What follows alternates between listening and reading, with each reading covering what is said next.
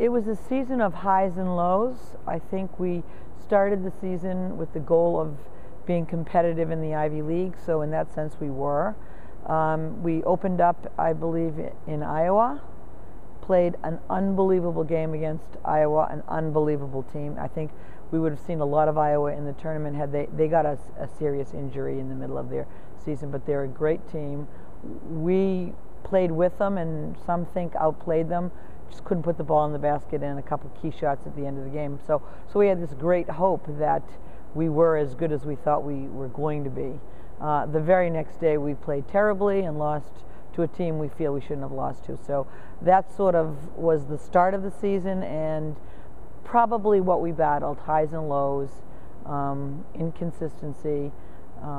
It was wonderful to finish on a high note, though. So I feel two of our best ball games were against Hofstra and against Temple. Both teams, I thought, had maybe a little more athleticism, a little more experience, definitely more height than we did, and it was a great team effort in both games. So, you know, that bodes well for next year. Again, we're going to miss Lindsay's leadership off the court and Brogan's leadership on the court, but, you know, we have kids ready to step up and fill those shoes. Our team this year was a combination of, you know, a great nucleus of experience in Brogan and Clarkey and Vic, and then added to that was basic newcomers in Emma Golan. Miriam's not a newcomer, but you know, she broke her hand right at a key point last year, so lost a lot of valuable experience that we would have liked her to have.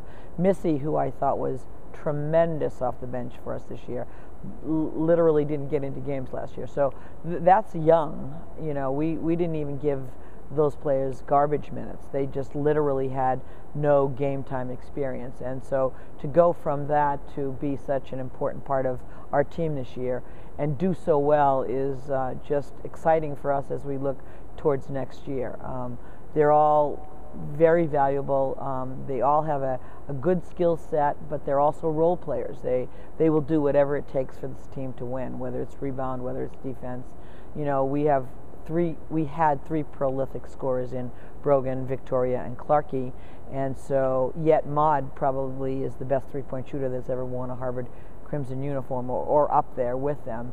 Miriam's a great rebounder and a defensive specialist, so you know, she doesn't, even though we'd like her to score more points, she doesn't care. She'll do whatever she needs for this team to win. And Missy will probably be one of the best defenders to ever play here. Ellie, when she first came to Harvard, I told her that she had the potential to be the best rebounding guard to ever play here. And, you know, she's shown signs of brilliance both her freshman and sophomore year, but she was never able to sustain that. And the second half of this year, I think it came to be. She is a phenomenal rebounding guard. And again, that's a kid who, you know, hasn't had a lot of experience or game time under her belt, and I believe the more she gets on the court and realizes what an impact she can make just purely as a rebounding guard, then you don't have to worry about your shot, you don't have to worry about your handle, you don't have to worry about, she's a very good defender as well. So again, that's a kid who doesn't care about her own numbers. She's a role player who will do anything to win. Brogan is definitely one of the best point guards to ever play here in my time, in my 30 years.